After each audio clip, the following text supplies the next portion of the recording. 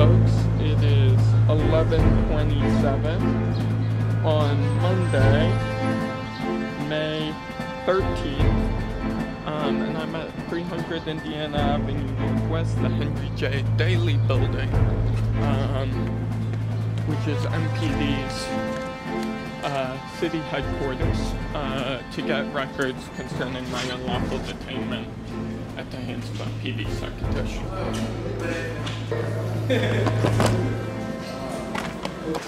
Going up? Yes, sir. What floor? Cement 3 first.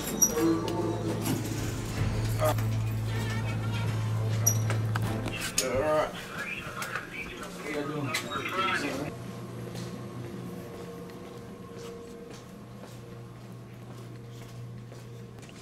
Yes, sir. Hi, so I am looking for I believe it's a PD 251. Okay. The number is... Yes,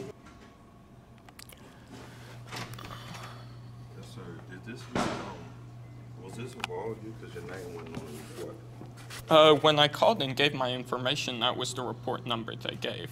Okay. Does this look familiar?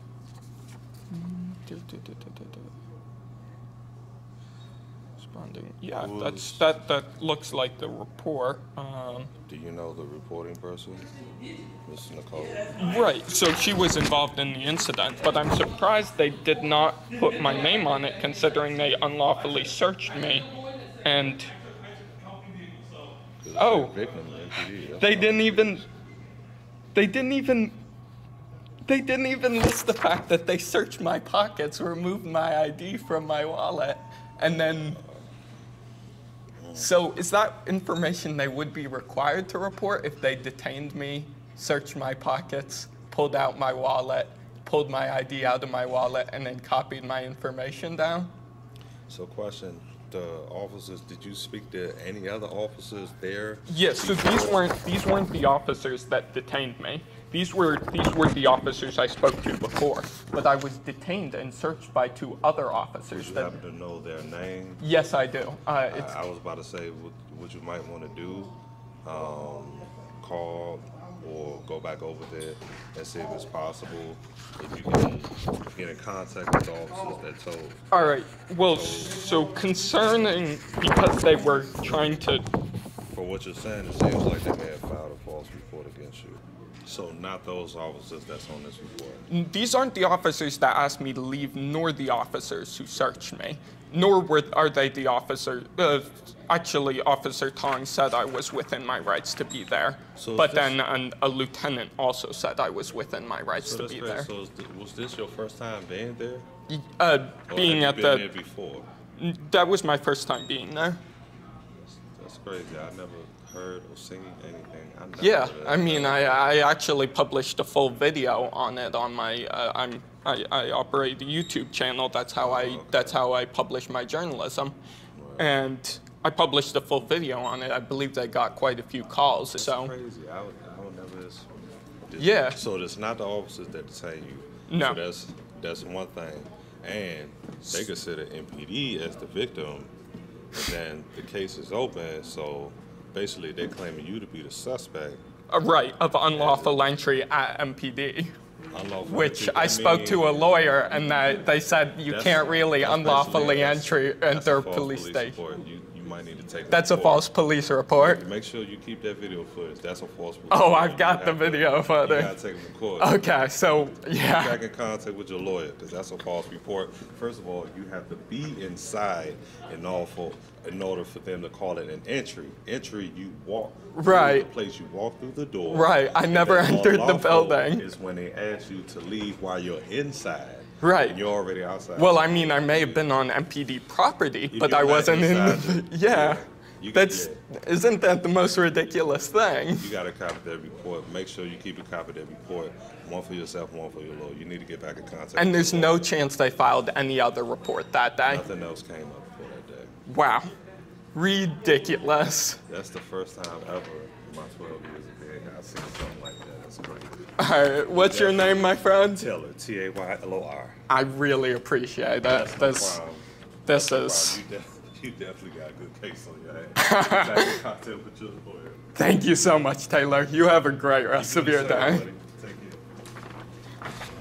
care. All right. So over here at the Records Division, I was just told that this is pretty much clearly a false report. And so, yeah, we're going to do some follow-up on this.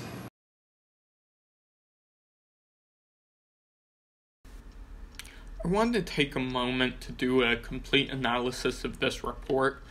George Taylor at the Public Documents section pointed out quite a few of the issues, but I wanted to demonstrate those issues and others to you.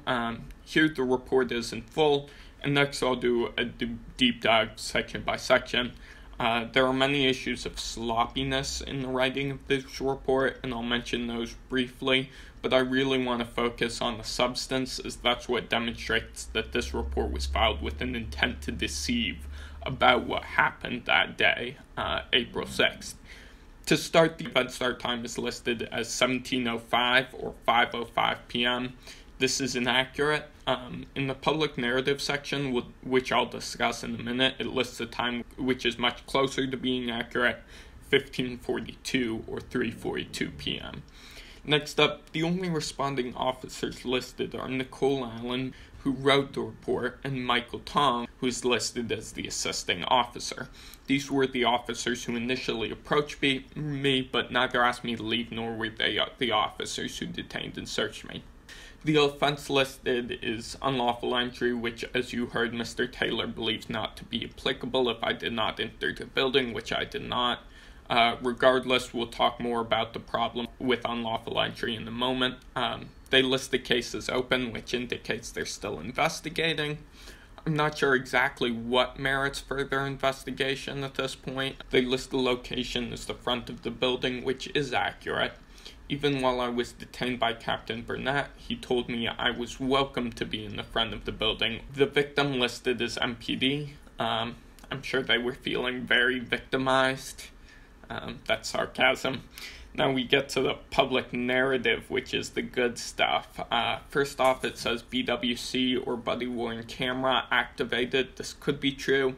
Sergeant Johnson was the only one who I noticed with his body camera off, and he refused to turn it on when I requested that he do so. As you can see, here it lists a more accurate time of 15:42 hours or 3:42 p.m., which I mentioned already. Next it says, while in full uniform, S1, that's me, and I wasn't wearing any uniform, that's kind of sloppy wording there, was observed standing on the steps on the side of 3320 Idaho Avenue Northwest, photographing and videotaping the building and police activity in the rear parking lot. The undersigned officer made contact with S1 and asked if he needed assistance. S1 refused to communicate. This is false. I only initially refused to communicate and asked to leave the property. I assume this is supposed to mean I was asked to leave the property. Again, I did communicate before I was ever asked to leave. S1 was advised several times to leave the property. I was actually only asked initially once, then told several times, including by Officer Tong, that I was within my rights to be exactly where I was. S1 eventually left the property on foot. Now this is the interesting part. Not listed are my detainment, temporary confiscation of my property, and the search of my pockets and wallet. Captain Burnett and Sergeant Tolliver, who executed those actions, are not mentioned on the report. Sergeant Johnson, who asked me to leave before also telling me I was allowed to be where I was, is not mentioned. None of the instances in which I was told I was permitted to be doing what I was are mentioned. Initially, I thought that there might be a second report that Captain Burnett and Sergeant Tolliver filed, as Officer Allen and Officer Tong were present during the later portion of the incident, including my detention and search. However, Mr. Taylor was not able to find any other reports from that day concerning the incident. I then noticed that the report stated that I left the property on foot, which neither Officer Allen nor Officer Tong was present for. This leads me to conclude that they received the information from the other officers not listed on the report, and this is supposed to be a report concerning the entire incident. This was a false police report filed deliberately with the intent to deceive, just as Mr. Taylor suggested. As I'm sure you know, filing a false police report is a criminal action, and the incident is currently being investigated by the Office of Police Complaints.